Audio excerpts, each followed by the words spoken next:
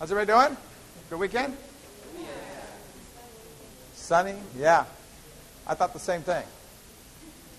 I discovered I had, when I had the thing up earlier, I had figures for this material, and I think I uploaded the wrong file that doesn't have the figures. Did you guys get the figures for today's lecture earlier? No? Okay, I apologize. I thought I had those up there. So I will get those posted this evening. I thought I had them up there, but I've made them, but I haven't.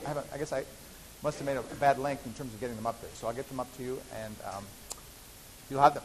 So today I'm going to hopefully finish up talking about DNA replication.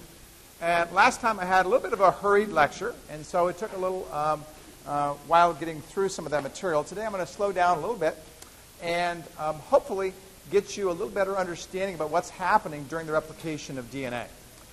One of the points I made last time that I want to really emphasize, because I think it's critical to understanding what's going on, is that DNA replication absolutely can only occur in the 5' to 3' direction. Absolutely only, no ifs, ands, no buts. All right? Has to occur in the 5' to 3' direction. Okay? Now, the fact that the strands are anti-parallel, meaning one strand is going 5' to 3' this way, and one strand is going 5' to 3' this way, means that the replication that occurs on each strand is going to be different. And that's what I was referring to when I talked last time about the leading and the lagging strands of replication. Okay? So let's refresh our memories here just a little bit. And that is not that. This shows the 5' and 3' nature of things. Well, here is the leading and lagging strand replication. Now, as I said, leading strand replication occurs in one piece. It doesn't occur in multiple pieces.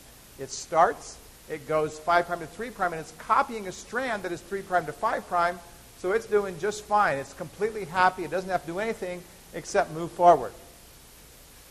The other strand, on the other hand, when it gets replicated, it can only get replicated when this strand opens up a new section that can be replicated. So when a new section of this bottom strand gets opened up, then the polymerase can start a new one. And so what you see in each one of these fragments is a place where the replication fork got opened up and a new segment of strand was opened up and the polymerase copied, and you'll notice it's going from right to left.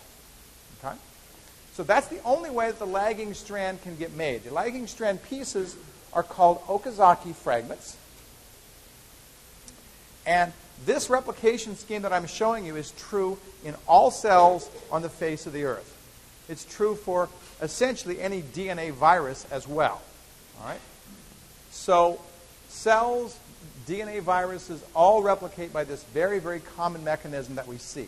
There's more complexity to it than what you see up here. It actually does something like what you see on the bottom, but you don't even have to worry about that for our purposes. Okay? As I said, I encourage you to go look up some of the YouTube videos that are out there, because they really show this in some very nice detail and show you a lot of the complexity of what's going on. When I finished last time, I was telling you about this amazing protein called helicase. So there are several proteins that are present at the replication fork that we need to understand. DNA polymerase is only one of those polymerases. I'm going to say more about DNA polymerase later today. Okay? There's several considerations for it, and it's an interesting and unusual enzyme. As we will see, most cells have more than one DNA polymerase. All right. Well, helicase, I told you, was a protein. It's located right here at the very front of the replication fork, and its job is to unwind strands. That's what it does. It unwinds strands, and it does it with amazing proficiency. That's the protein that I was talking about that was spinning at 6,000 RPM, peeling strands apart. Okay? 6,000 revolutions per minute to get those strands apart to support the replication that the polymerase is going to do. Okay? All right, so that's a pretty remarkable thing that these enzymes are doing. All right? Now, let's talk about some of the other enzymes that are present at the replication fork. Okay? One of the enzymes of the replication fork is actually not right at it. It's actually a little bit ahead of the replication fork. It's up in this area up here. Okay? In this area ahead, and actually I'm going to go to another figure to show you this. In this area ahead of the replication fork, here, we see several things. Now this isn't drawn very much to scale. The other proteins that I'm talking about, one's called DNA gyrase. I would put it more like up over here to the right. It's not sitting right square on there. It's more like over here. Okay? DNA gyrase is an enzyme that we call a topoisomerase. T-O-P-O-I-S-O-M-E-R-A-S-E. Topoisomerase. A topoisomerase has a very interesting property. It basically untangles DNA. It untangles DNA. Well, why do we have to have something untangling DNA? That would suggest that DNA gets tangled, and the answer is DNA definitely gets tangled. Okay? How does it get tangled? Well, if I start peeling these strands apart with a helicase right here at 6,000 RPM, and I don't do anything else, down here, this guy is going to get all scrunched up. Take the rubber band and play the game, and you'll see it gets tied up very quickly. The DNA can't be in a knot. The polymerase can't work. Other functions can't work. So to relieve that tension that arises from peeling these strands apart, what the helicase is doing, the DNA gyrase, again, which is a topoisomerase, same thing, is relieving that tension. It's basically cutting the DNA and allowing that tension to release, and then it reseals it again. That's what it's doing. Cutting it apart, letting the tension out, and then putting it back together. Cutting it, letting the tension out, putting it back together. It's doing that periodically so that the DNA does not end up in a knot. Okay? All right. So, we've got a DNA polymerase, we've got a DNA gyrase, and we've got a helicase. What else do we have? Well, one of the things that we have is very interesting. It's actually located right, where is it at? Right here, all right? And this is an enzyme that's associated with the helicase, but it's not the helicase itself. It's called a primase, P-R-I-M-A-S-E. And a primase is an enzyme that is necessary for the DNA polymerase to get started. Now, this is another oddity of the DNA polymerase. All right? DNA polymerases, when I talked about making these strands of DNA the other day, I didn't tell you the whole story. The whole story is a DNA polymerase cannot, underline not, start synthesizing a strand on its own. It cannot start synthesizing a strand on its own. It can only extend a strand that has already been started. Well, if it can't start a strand on its own, that means something else has to start it. The something else that starts it is primase. What primase does is it makes a short stretch of RNA. Notice I said RNA. It makes a short stretch of RNA. It reads the other strand just like a DNA polymerase does. It makes a short strand of RNA, and that short strand of RNA is what the DNA polymerase extends. All right? So we have not very good examples here, but the DNA polymerase is extending something whenever it's taking something from an existing piece, like you see here in purple, and moving it and continuing to polymerize and move it forward. That's what extending means. It's making a new strand, and it's extending an existing one. The existing one that it's extending at the very beginning is an RNA made by primase. Okay? In this case, we see the primer right here that was already extended to make that. Okay? We can see the primer that the DNA polymerase extended, and extended this little purple piece right here. We see similar here. Here's a primer. Here's a polymerase actively synthesizing a new strand from the primer as we go along there. Okay? So primase is critical. Primase is an example of an enzyme that we refer to as an RNA polymerase, meaning it reads DNA, but it makes RNA, and it uses the same base pairing rules that the DNA polymerase does, except remember that RNA, we use U instead of T. Okay. So we have a primase that's down here doing its thing. All right. What else do we have on here? Well, one of my personal favorites is this yellow guy right here. All right. The yellow guy right there is something that we call a beta clamp. A beta clamp. What is a beta clamp? Well, a beta clamp has a very simple function. It has a very simple structure. Let me show you the structure. Okay? The beta clamp looks like this. Okay? It is a ring. That's a protein. It's a protein that's a ring. And in the middle, that's a DNA. That is a DNA right square in the middle. Well, what is it doing, and why is it doing just that? All right? Where'd my thing go? There we go. Okay. That's what it looks like from the side. There's the DNA in the middle of that sticking through. Here's all the other stuff. Okay. Well, why do we have something like that? What's its function? Well, if I go back to my replication fork, I keep losing my place. Here we go. Okay. It turns out that the DNA polymerase that's here, okay, and by the way, this is called DNA polymerase 3, what it's called. There's 1 and 2, and I'll talk about those in a bit. But this is called DNA polymerase 3. Okay. DNA polymerase 3, if we just take it and we mix it with some DNA and we give it a primer and we give it some nucleotides and we say, go ahead and replicate, it will. It'll go on for, a couple of hundred bases it'll put in, and then it'll fall off of the DNA. It will fall off. DNA polymerases don't have an ability to cling tightly to the DNA. All right? Well, there's only 4 or 5 DNA polymerase 3s in an E. coli cell. Very small number. We don't have them floating everywhere. The E. coli cell doesn't have them floating everywhere where they're available. So the E. coli cell wants to hold the polymerase onto the DNA once it gets started. And that's the function of the beta clamp. The beta clamp comes out like this. Here's a DNA, and it goes click.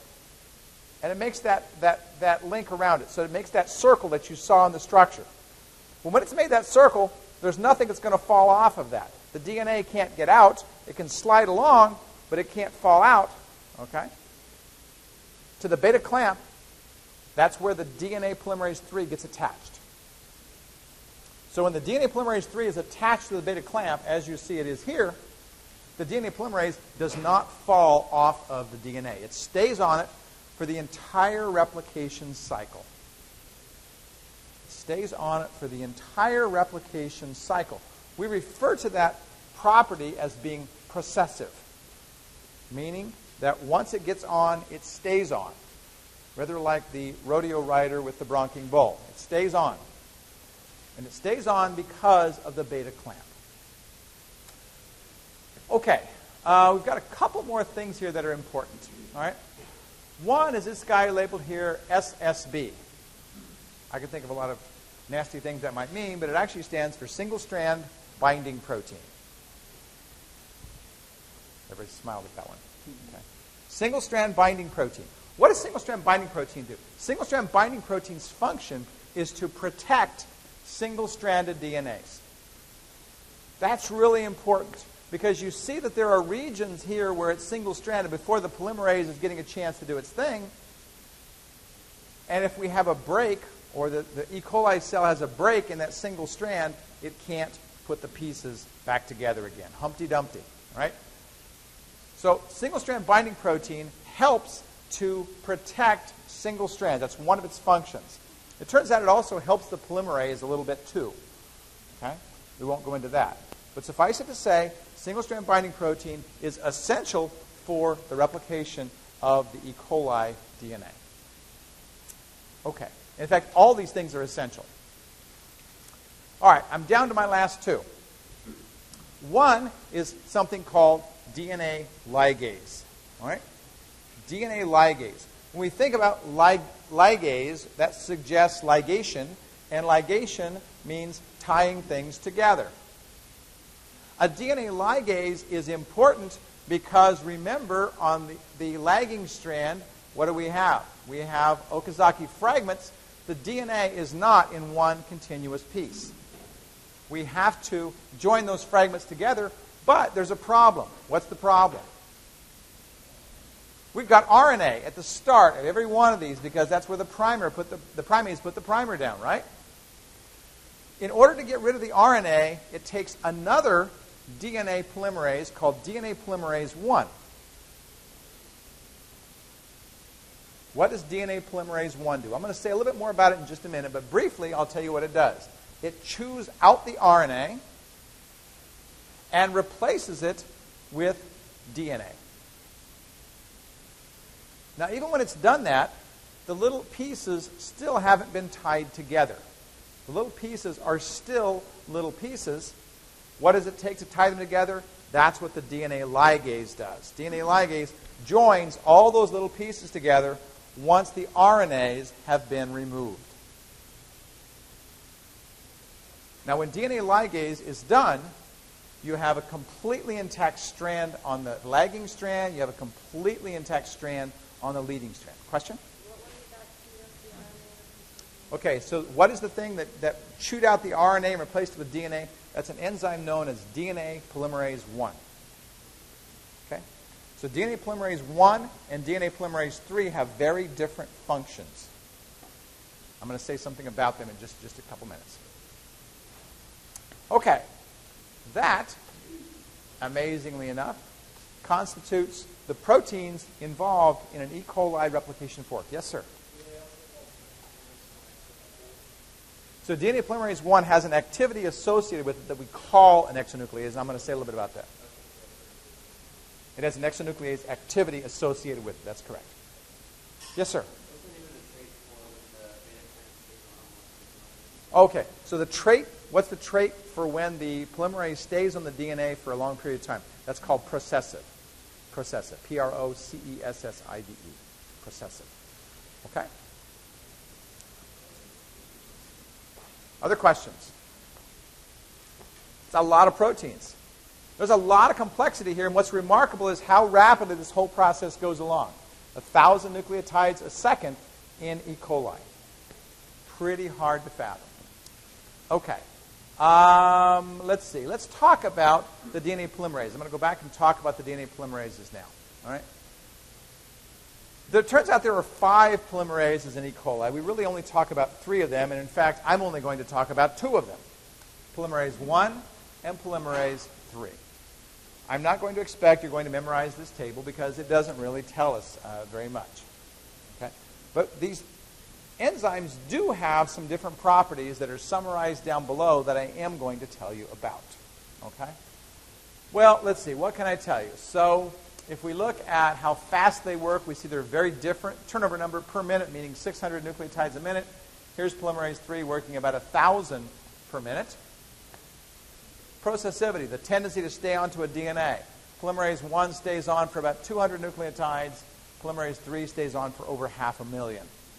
Polymerase III works with a beta clamp. Polymerase I does not work with a beta clamp. Big difference that beta clamp makes right there. Okay? All right. Now, what I want to focus on is talking about these things down here at the bottom. Polymerase, polymerization, exonuclease, exonuclease. Okay. Now, both of these enzymes are DNA polymerases. Polymerase I, in fact, all 3 of these enzymes are DNA polymerases. They all will make DNA. They all will make DNA. The one that is the most abundant is actually polymerase I. The one that's the least abundant is actually polymerase III. The reason that 3 is so unabundant or so rare in the cell is because once it gets started, you don't need to add any more. It just keeps going and going like the ever-ready bunny. It keeps going and going. Okay? There's only one DNA to be replicated, so that takes care of that very nicely. Well, what activities do they have? When I say activities, when we say an enzyme, what we've been talking about so far is an enzyme is something that catalyzes a reaction. Some enzymes can catalyze more than one reaction. And DNA polymerases typically will catalyze more than one reaction. Okay? Well, the reaction that they all catalyze is they make DNA in the 5' to 3' direction. That's this line that says polymerization 5' to 3'. It does. Okay? Well, not surprisingly, that they're named DNA polymerases. They should be making DNA. And as I told you before, all DNA is made in the 5' to 3' direction. So that sort of makes sense. Okay? Oop, and there's a typo there. That should say 3 to 5. Right there. That should be 3 to 5. I just noticed that. Okay? That should be 3' to 5', not 5' to 3'. Otherwise, these two are identical. And that doesn't tell you very much, does it? Okay. So this line should be 3' to 5' right here. All right.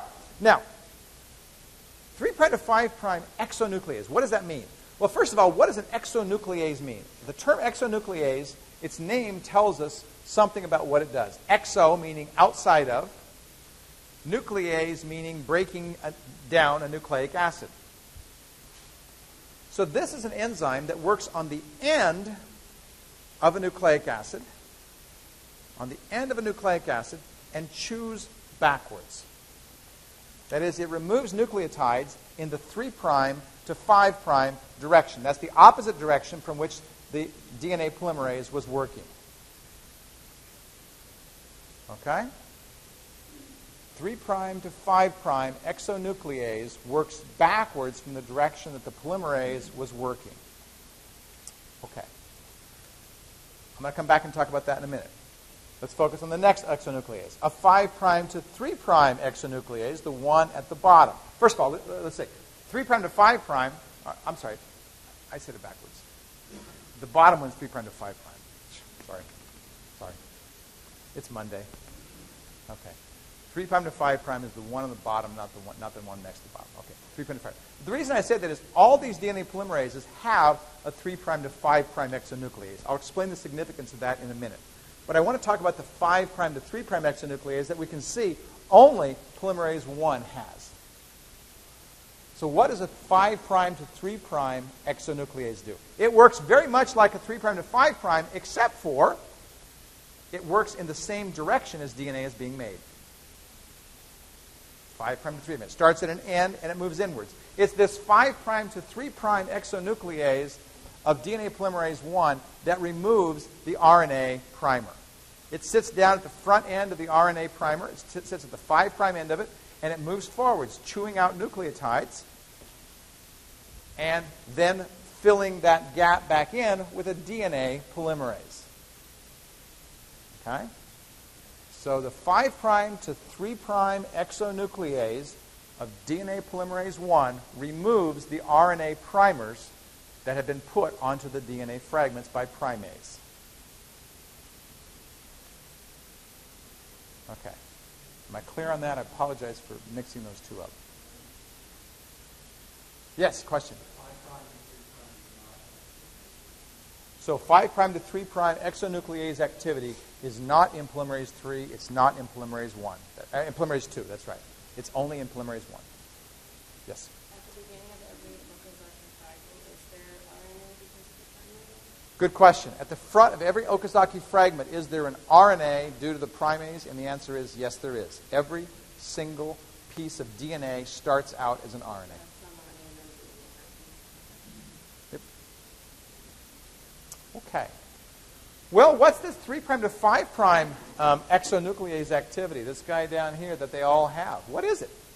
And why is it important? Well, this activity turns out to be pretty cool. It's something that we call proofreading. Hopefully, before you submit a paper, you proofread it, right? More commonly, you probably stick it in your spell checker. If the spell checker doesn't get it, then you're hosed. But hopefully, you're proofreading before you turn in your paper, right? When you write a long paper. Well, proofreading helps you to check and see if there are errors, and then fix those errors if they're there. DNA polymerase has a proofreader of its own. I'm going to explain how it works. Let's imagine that the DNA polymerase is moving along, and it's copying a strand. On the top strand, it sees a T. On the bottom, it puts an A. On the top, it sees a G. On the bottom, it puts a C. On the top, it sees a C. It puts in a G, A, T, C, G, A, T, C, A, right? And all of a sudden, it gets up here, and it sees a G, and it makes a mistake. And instead of putting in a C, it puts in an A. Okay? Now, if it didn't have proofreading, it wouldn't stop. it would just keep going and going, and it would now have a mutation that is an error at the place where that A got put in. That will cause a problem down the line. Okay? Well, it turns out that that A doesn't form a very nice base pair.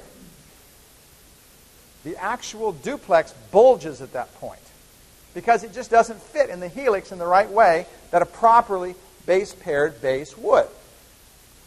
The polymerase at that point will slow down. It physically slows down. Okay?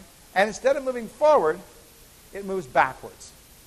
And when it moves backwards, it starts its exonuclease activity to chew out that 3' most base that was put in. And it chews back for a few bases. That's what it's doing. So when it moves backwards, it's moving 3' to 5', and it's removing any bases that were around where that error was, including the error itself. Then the polymerase says, okay, let's go forward, and it moves forward, and it starts moving forward again, now putting in the proper bases that are in there. This proofreading activity improves DNA replication's ability to reduce, its accuracy. It improves its accuracy by about 100 to 1,000 fold. It improves it by 100 to 1,000 fold. Now, we'll talk later about HIV. HIV has a DNA polymerase, and HIV DNA polymerase does not have proofreading ability. HIV's DNA polymerase turns out to be very, what we call, error-prone. Meaning instead of making an error about 1 in every 10 million bases, it's making an error in probably 1 in every 100,000 or 10,000 bases. It's going to make a heck of a lot more errors over time than the E. coli polymerase is. And it's because of that that HIV is able to survive. More errors means more mutations. More mutations gives more ability to evade immune systems and also evade drugs targeted at them. Okay? So for a virus, an error-prone DNA polymerase works very, very well in the virus's interest. The more diversity that the virus can throw at a cell, the more likely at least some of those are going to survive and go on and make new viruses. Okay. All right. I'll slow down. I said we were going to slow down. I'll slow down and take any questions or comments that you might have. Everybody's looking tired. Yes?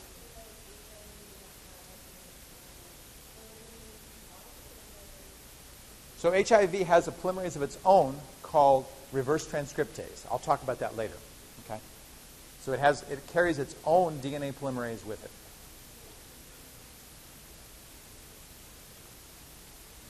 Okay. So that's the story of the DNA polymerases.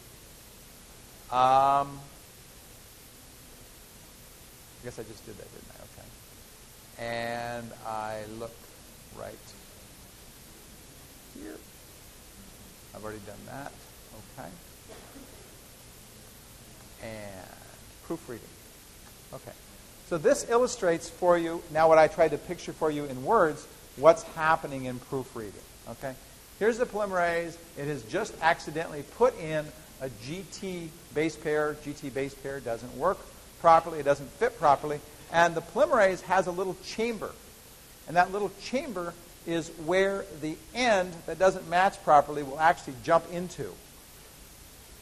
All right? If it pairs properly, it won't fit in that chamber. But if it doesn't pair properly, it fits in this chamber, and that's a signal to the enzyme, uh-oh, we made a mistake, time to back up. And that's when the exonuclease takes over and starts removing things backwards now in the 3' to 5' direction. Okay. Let's see. I think that's what I want to say. All right. So that covers what I want to say about DNA polymerization. DNA is the genetic material, and DNA is essential for a cell. We all know that. One of the reasons that cells work, have DNA polymerases that are so accurate is that without them, we would not have cells. Okay? A living organism like us, if our DNA polymerases is not accurate, or if we do something to damage our DNA polymerases, we make them much more prone to mutation, and I think you know what happens with mutation in an organism like us. You get uncontrolled growth, and uncontrolled growth leads to cancer, and we're all dead. Okay? One of the reasons that we worry about the things that we get into our air, or our water, or our food, is that the more of this junk that we take into our bodies in this way, the more likely we are going to foul up our DNA polymerases in the business of copying the DNAs in our cells. I'm going to give you some examples today, and I want you to think very hard about them. Okay? Well, fortunately, we have some repair systems in our body that take care of some of the problems that arise. Okay? I want to emphasize that the repair systems are not infinite. The more we push those repair systems, the more likely we are to make mutations that are going to be problematic for the cell down the line. Okay? All right. So the repair systems that exist in cells, there are several, are there and actually do a very nice job of what they're expected to keep things from being problematic. Okay? I've just explained to you something about how proofreading itself occurs. Okay? Proofreading, as I said, is very important for maintaining the integrity during the replication process. Okay? Very important during the replication process. If things escape, if errors escape the replication process, we've got problems. Well, how might they escape? Well, there's a couple ways they might escape. One is the proofreading, even though it's good, isn't perfect. I'm sure when you proofread things, you're not perfect either. You still have errors slip through. DNA polymerases are very good, but they're not perfect. Other ways that errors and problems can arise inside of cells is due to environmental damage or environmental pollutants that cause DNA polymerase to not be accurate. Okay? We all know about smoking. Smoking is a giant problem with respect to cancer. And not surprisingly, smoking introduces damage into the DNAs of our cells. Okay? There are some enormous ugly molecules that will get attached to the DNA simply as a result of breathing cigarette smoke. Those enormous blobs have to be removed by the repair system. And like I said, if we overwhelm the repair system, eventually we're going to have mutation, we're going to have cancer, and not surprisingly, the more you're pushing that repair system in your lungs constantly with smoking, the more likely you are to have mutation come along and cause cancer. There are many things in our lives, though, that lead to mutation that we take for granted. And I'd like to direct this part of the lecture particularly to young people. Okay? Young people who go to tanning booths. Okay? Going to a tanning booth makes just about as much sense as starting to smoke. Okay? It makes just about as much sense as starting to smoke. Okay? Why? Because when you go to a tanning booth, what you can see on the screen is what's happening to the DNAs inside of your cells. Okay? You are taking two thymines that are adjacent to each other, and you are covalently linking them to make something called a thymine dimer. Okay? Thymine dimers have to be repaired by the repair system. The more thymine dimers you make, again, just like the more smoking you do, the more likely you're going to overwhelm the repair system and lead to cancer. It's a numbers game. Tanning booths are particularly bad. You say, well, you go out and you get a suntan, you get a sunburn. Isn't that bad too? To some extent, yes. But tanning booths, why do you go to tanning booths? You go to tanning booths because you can get a tan in 30 minutes. Right? What's it hitting you with? It's hitting you with a big dose of what the sun would hit you with over several hours, and you're already pushing your repair system just by setting foot in a tanning booth. I see people looking nervously around as I'm telling them that. Okay? Don't go to those stupid things. Okay? It's one of the stupidest possible things that you could do. Yes?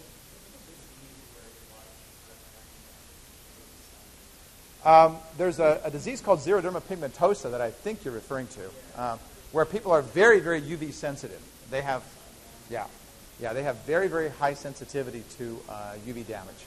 Yeah. Okay. So my hope is that after this lecture, nobody goes to a tanning booth and that all of you cancel whatever memberships you have. I'm very serious about that, okay? Because you are going to have skin cancer, period. Okay? Yes?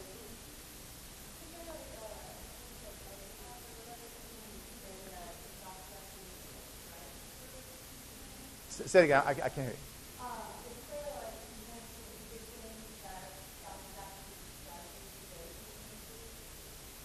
Something the doctors prescribe for you to go to a tanning booth? Yeah. I don't doubt there's doctors that might prescribe things for you to go to a tanning booth, but doctors like to deal with sick people.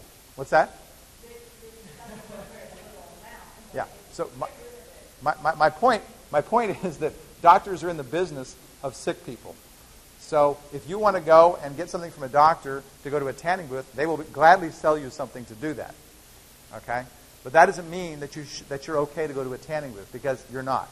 There's nothing you're going to put on a tanning booth that's going to take care of you short of an SPF 50, and then why do you go to the tanning booth in the first place? Okay? So don't do it. That's my bottom line. Okay? All right. So thymine dimers have to be replaced. Thymine dimers are essential things that have to be repaired. They're repaired by a repair system called nucleotide excision. Nucleotide excision repair takes care of thymine dimers. Here's how it works. Okay? You have something called an exonuclease that recognizes, you have a system, first of all, that recognizes, hey, we've got a thymine dimer here. Yeah? Yes, nucleotide excision. Nucleotide excision repair. This ABC exonuclease simply chops out the segment that needs repair, and then DNA polymerase I comes in and fills in the gap. All right? Those of you who are at tanning booths are sure hoping you have a lot more of these than you have of these. Because if you don't, then you're going to mutate. Yeah? What happens to this? Any nucleic acids that get broken away like this just get chopped up and get broken down. Yeah. So, for example, in our cells, we frequently are making RNAs and turning them over, and so we have enzymes called nucleases, like the nucleases we're talking about. They just break things down so they can be recycled, and that's what they do. But the problem is, if they're not recycled and they stay in there, then when the DNA polymerase comes along and it tries to copy this, it can't copy it. And so what it'll do is it'll make its best guess. That's what happens. It makes its best guess. And I don't know about you, but I don't like the DNA polymerase as guessing as a determinant of my future. That's not a good idea. Okay. Another type of repair is called base excision repair. And by the way, I'm just very briefly showing you these. I'm not going to go through the mechanisms in detail, but I think you should know the names and what they do. Okay? The names of the repair systems. Base excision repair works on DNA that's been oxidatively damaged. Okay? Oxidatively damaged. And it works in a little bit different way than nucleotide excision repair. In this case, the base is physically removed. Here's a damaged base. Okay? That damaged base might have arisen as a result, for example, of oxidative damage. Oxidative damage. What's oxidative damage? Well, oxidative damage, occurs when a reactive oxygen species encounters a base in DNA. A reactive oxygen species encounters a base in DNA. What does that mean? Well, we'll talk about reactive oxygen species later. But reactive oxygen species are basically oxygens with extra electrons. That's what a reactive oxygen species, or an ROS, actually is. Reactive oxygen species. Okay? If that reactive oxygen species bumps into, for example, a guanine, it will react with it immediately, and it will make something we call 8-oxoguanine. That's a name you should know. 8-oxoguanine. Why should you know that name? Okay. That's a very, what's that? 8-oxoguanine. Was that the question? Oh, spell it. 8-oxo-guanine. Okay. 8, what's that? Are you saying A or 8. The number 8, I'm sorry. 8. 8-oxoguanine. Yeah, sorry. All right. So when it hits a guanine, it will react with it. Okay? It can do other damage as well, but I'm giving you one specific example. When it hits a guanine, that oxygen will attach to it, and when it attaches to it, you create 8-oxoguanine. Well, why do I keep saying 8-oxoguanine? All right? I say that because this base really is problematic. Instead of base pairing with C like guanine does, this guy will base pair with A. So if it doesn't get removed and polymerase comes along, what happens? Well, the polymerase puts in an A where there should have been a C. Now you got a problem. Okay? So it's very important that that get removed. Well, this system, this base excision repair system, is one way of removing it. What it does is it removes the base. Notice it didn't break the strand. It actually removed the base. Then it broke the strand, opened it up, and repaired it. So the difference between base excision repair and nucleotide excision repair is nucleotide excision repair just chopped out the whole piece of DNA and threw it away. Base excision repair chopped out the base and then went in and did the repair. Okay? So they're fundamentally different processes, fundamentally different enzymes that are involved in doing those. Okay. All right. What else do I want to say? Mismatch. This is the last one I'll talk about. Mismatch repair is something like what you've already seen with proofreading. Except for proofreading happened while the polymerase was moving along making the DNA. What if the polymerase didn't catch its mistake? Okay? What if it didn't catch its mistake? Well, there's a backup system called mismatch repair. Here's an example. The polymerase has already gone along its merry way. It's up here. Already done its thing. And there's this mismatch. Okay? The cell knows it's a mismatch because, as you see here, it's a bulge. It doesn't base pair properly. And that bulge says, uh-oh, something's wrong at this point. All right? The bulge turns out to be a target for binding of a protein known as mut-H. Okay? Mut-H.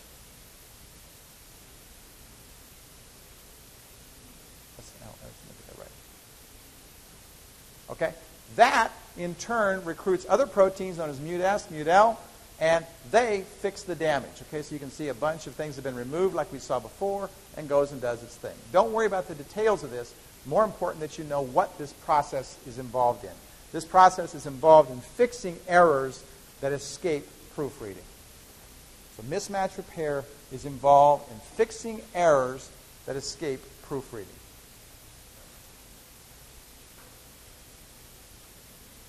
Okay. That's a lot of stuff there. Okay. Now I've got, let's see, do I want to do that or not?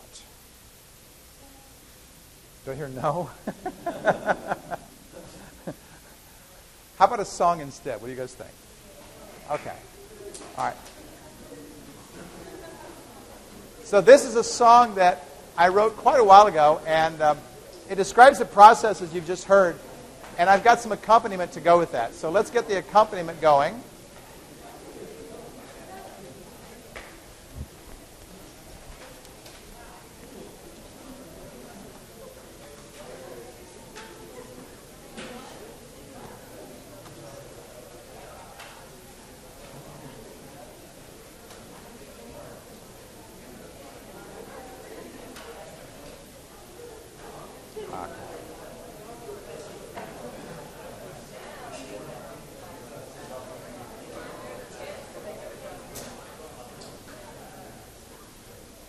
Oh, come on.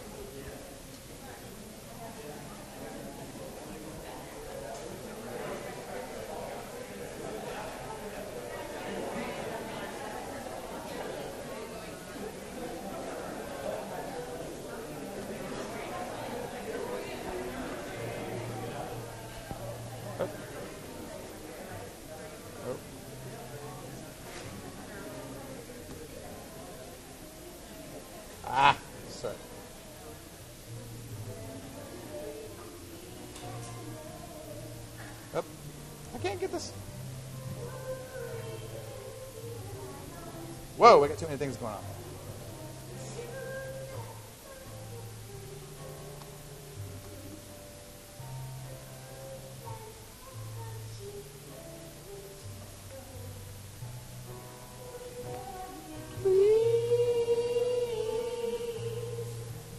Come down.